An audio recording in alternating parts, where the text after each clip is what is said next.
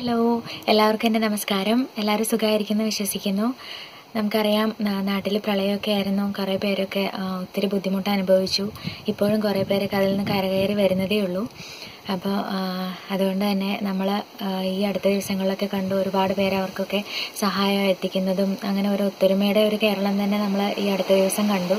അപ്പോൾ എത്രയും പെട്ടെന്ന് അവരൊക്കെ വീണ്ടും പഴയൊരു ജീവിത സാഹചര്യത്തിലേക്ക് മടങ്ങി വരട്ടെ എന്ന് നമുക്ക് പ്രാർത്ഥിക്കാം. ഇന്നത്തെ എൻ്റെ ഈ ടോപ്പിക് എന്ന് പറയുന്നത്, നമ്മുടെ നാട്ടിൽ ഇപ്പോൾ പ്രളയമൊക്കെ കഴിഞ്ഞ് ഒത്തിരി പേര് ഇങ്ങനെ ഒരു വല്ലാത്തൊരു ജീവിത സാഹചര്യത്തിലാണ് ജീവിക്കുന്നത്. അതായത് ചുറ്റും മലിനവും പരിസ്ഥിതിയൊന്നും ശുചിയല്ല. അപ്പോൾ അതുകൊണ്ട് തന്നെ ഒത്തിരി അസുഖങ്ങളൊക്കെ പടർന്നു പിടിക്കുന്ന ഒരു സമയമാണിത്. അപ്പോൾ എൻ്റെ ഇന്നത്തെ ഈ വീഡിയോയിൽ ഞാൻ ഉദ്ദേശിക്കുന്നത് എന്തൊക്കെയാണ് മഴക്കാല രോഗങ്ങൾ, അവയെ എങ്ങനെ നമുക്ക് നേരിടാം എന്നുള്ള ഒരു വീഡിയോ ആണിത്. ഇപ്പോഴും നമ്മുടെ ഉൾപ്രദേശങ്ങളിലൊക്കെ, നാട്ടിലെ ഉൾപ്രദേശങ്ങളിലൊക്കെ ഒരുപാട് പേർക്ക് ഹെൽത്ത് എഡ്യൂക്കേഷൻ എന്ന് പറയണത് കിട്ടാറില്ല. ഫോണൊക്കെ ഉള്ളത് നമുക്കൊക്കെ എപ്പോൾ വേണമെങ്കിലും എന്തെങ്കിലും ഡിസീസ് അറിയില്ലെങ്കിൽ നമുക്ക് അടിച്ചു നോക്കാം. എല്ലാവരുടെ കയ്യിൽ ഫോൺ ഉണ്ടെങ്കിലും നാട്ടിലെ ഉൾപ്രദേശങ്ങളിലൊക്കെ ആളുകൾക്കൊക്കെ ഇപ്പോഴും പല രോഗങ്ങളെക്കുറിച്ചും ധാരണയില്ല. അതുകൊണ്ട് തന്നെ അവർ രോഗം വന്ന് അത് വേഴ്സായിട്ട് പിന്നീട് ചികിത്സയ്ക്കൊക്കെ പോകത്തുള്ളൂ. അപ്പോൾ അതുകൊണ്ട് ഇന്നത്തെ എൻ്റെ ഈ ടോപ്പിക്കിൽ ഞാൻ കുറച്ച് മഴക്കാല രോഗങ്ങൾ, പ്രധാനപ്പെട്ട ഒരു 6 മഴക്കാല രോഗങ്ങൾ എന്തൊക്കെയാണ്, അവ വരുമ്പോൾ എടുക്കേണ്ട കരുതലുകൾ എന്തൊക്കെയാണെന്നുള്ള ഒരു വീഡിയോ ആണിത്. ഞാനൊരു ഡോക്ടറൊന്നുമല്ല ആധികാരികമായിട്ട് ഈ വിഷയത്തെക്കുറിച്ച് സംസാരിക്കാൻ. പക്ഷേ ഞാനൊരു നേഴ്സാണ്. എൻ്റെ പരിമിതമായ അറിവുകൾ വെച്ചുകൊണ്ട് ഒരു വീഡിയോ ചെയ്യാമെന്ന് വിചാരിക്കുന്നു. അപ്പോൾ എല്ലാവർക്കും എൻ്റെ വീഡിയോയിലേക്ക് സ്വാഗതം. നമുക്കറിയാം, പൊതുവെ ശുചിത്വം കുറവുള്ള ഒരു സമയമാണ് മഴക്കാലം. അപ്പോൾ പ്രത്യേകിച്ച് ഇപ്പോൾ ഈ പ്രളയമൊക്കെ കഴിഞ്ഞതിന് ശേഷം എല്ലാ ജലസ്രോതസ്സുകളും നമ്മുടെ പരിസ്ഥിതിയൊക്കെ മലിനമായിട്ട് കിടക്കുകയാണ്. നമ്മൾ ഈ രക്ഷാപ്രവർത്തനം കൊടുക്കുന്ന ആളുകളാണെങ്കിലും അതുപോലെ ദുരിതാശ്വാസ ക്യാമ്പിൽ കഴിയുന്നവരാണെങ്കിലും കുട്ടികൾ, പ്രായമായവർ, അവരൊക്കെ തന്നെ ശ്രദ്ധിക്കേണ്ട ഒരു സമയമാണ് മഴക്കാലം. കാരണം രോഗങ്ങൾ പടർന്നു പിടിക്കാനുള്ള ഒത്തിരി ചാൻസസ് ഈ മഴക്കാലത്തുണ്ട്. അതുകൂടാതെ ഇത് സാധാരണ ഒരു മഴക്കാലമല്ല നമ്മളിപ്പോൾ നേരിടുന്നത്, പ്രളയമാണ് നേരിട്ടത്. അപ്പോൾ നമ്മൾ തന്നെ പ്രകൃതിക്ക് കൊടുത്ത മാലിന്യങ്ങൾ ഇപ്പോൾ നമുക്ക് തന്നെ തിരിച്ചെത്തുന്ന ഒരു സമയമാണ്, നമ്മുടെ വീട്ടുപടിക്കലേക്ക് തിരിച്ചു എത്തുന്ന ഒരു സമയമാണ്. അപ്പോൾ അതുകൊണ്ട് നമുക്ക് ഇതിനെ ഒറ്റക്കെട്ടായി നേരിടുകയാണ് ഇതിന് വേണ്ടത്. ഇപ്പോൾ രക്ഷാപ്രവർത്തനം ചെയ്യുന്നവരിലൊക്കെ ആണെങ്കിലും അവർ ആരോഗ്യകാര്യങ്ങളിൽ കൂടുതൽ ശ്രദ്ധിക്കേണ്ടതുണ്ട്. കുട്ടികളിലും മുതിർന്നവരിലൊക്കെ ആണെങ്കിൽ പ്രതിരോധ ശക്തി കുറവായതുകൊണ്ട് അവർക്ക് പെട്ടെന്ന് അസുഖങ്ങൾ പിടിക്കാനുള്ള ചാൻസസ് ഉണ്ട്. അപ്പോൾ പ്രധാനപ്പെട്ട മഴക്കാല രോഗങ്ങളിൽ ഫസ്റ്റ് വരുന്നത് പനിയാണ്. നമ്മൾ ജലദോഷപ്പനി, കോൾഡ്, ഫ്ലൂ എന്നൊക്കെ പറയുന്ന സാധാരണ പനിയാണ് ഞാൻ ആദ്യം പറയാൻ പോകുന്നത്. ഇത് ഇൻഫ്ലുവൻസ വൈറസ് മൂലം ഉണ്ടാകുന്ന ഫ്ലൂ ആണ് നമുക്ക് ആദ്യമായിട്ട് പിടിപെടുക, പനികളിൽ സാധാരണയായിട്ട് കാണപ്പെടുന്നത്. ഈ സമയത്ത് നമുക്ക് ജലദോഷം, തൊണ്ടവേദന, പനി, ദേഹം വേദന ഒക്കെ അനുഭവപ്പെടും. കുട്ടികളിൽ മുതിർന്നവർ ഞാൻ നേരത്തെ പറഞ്ഞ പോലെ പ്രതിരോധ ശക്തി കുറവായതുകൊണ്ട് ഈ പനി പെട്ടെന്ന് വേഴ്സ് ആവാനുള്ള ചാൻസസ് ഉണ്ട്.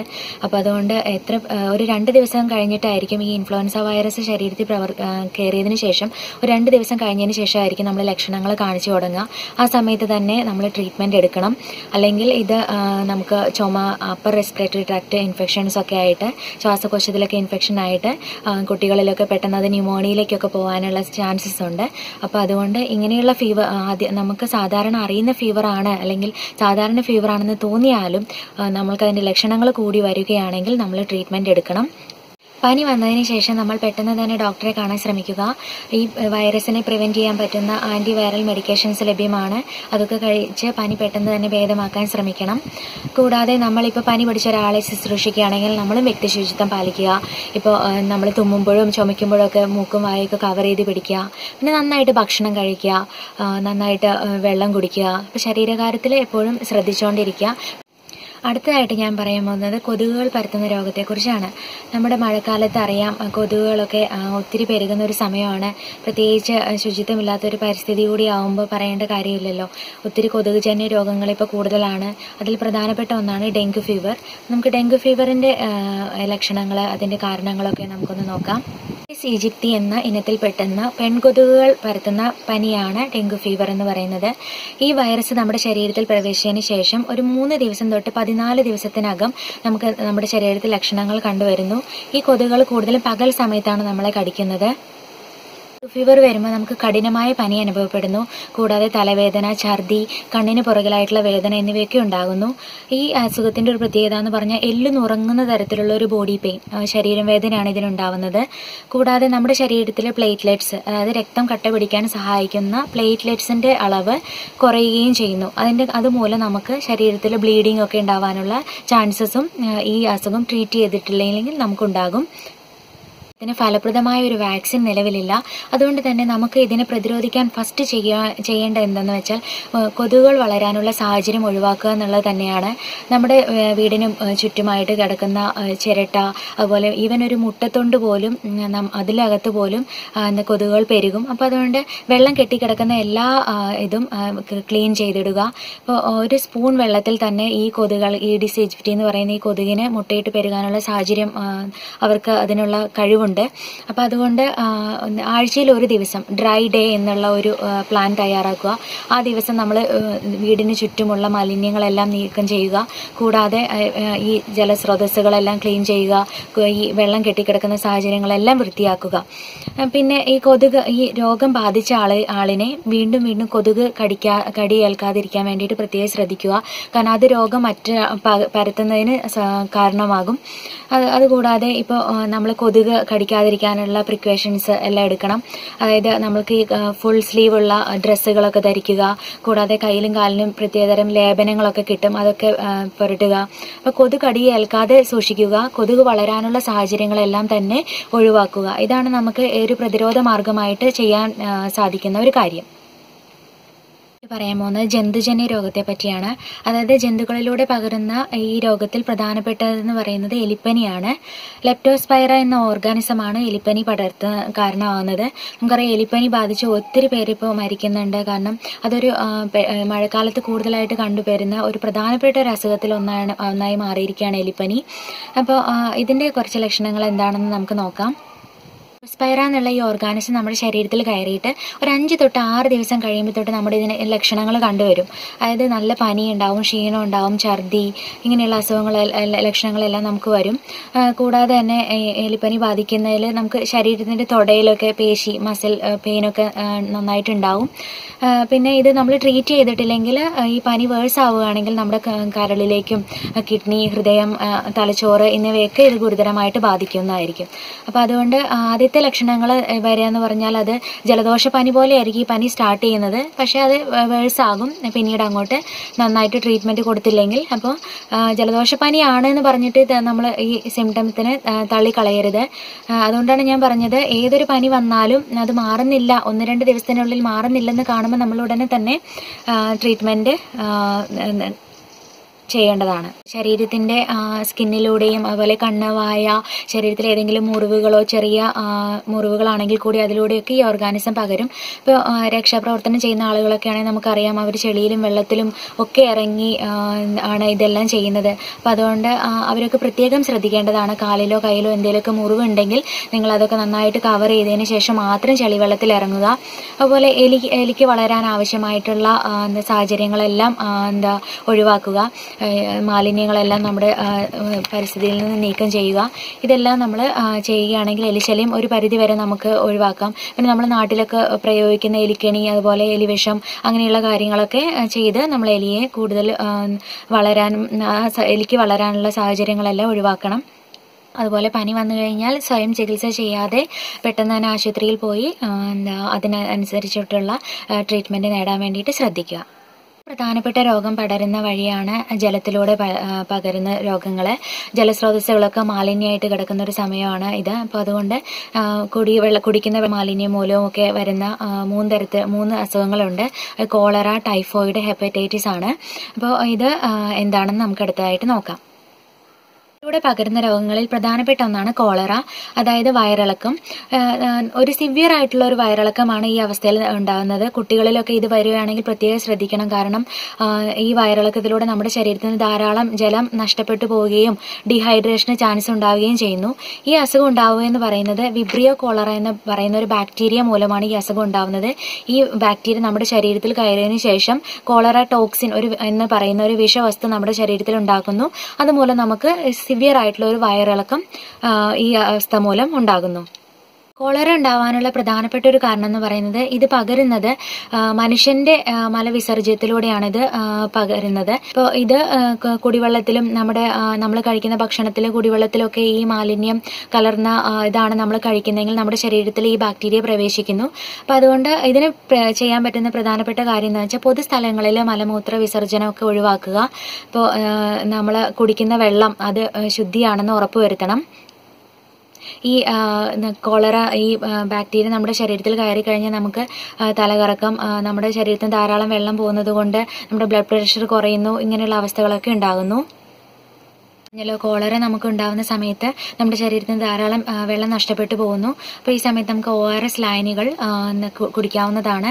ശരീരത്തിലെ മിനറൽസും ഇലക്ട്രോലൈറ്റ്സും ഒക്കെ നിലനിർത്താൻ വേണ്ടിയിട്ട് ORS ലായനികൾ നമുക്ക് സഹായിക്കും. ഈ ORS ലായനി നമുക്ക് വീട്ടിൽ തന്നെ ഉണ്ടാക്കാം. അതായത് 1 ലിറ്റർ വെള്ളത്തിൽ 6 സ്പൂൺ ഷുഗറും 1/2 ടീസ്പൂൺ ഉപ്പും അതെടുത്ത് നമുക്ക് ORS ലായനി ഉണ്ടാക്കാം. കൂടാതെ ORS പാക്കറ്റുകളൊക്കെ ലഭ്യമാണ്.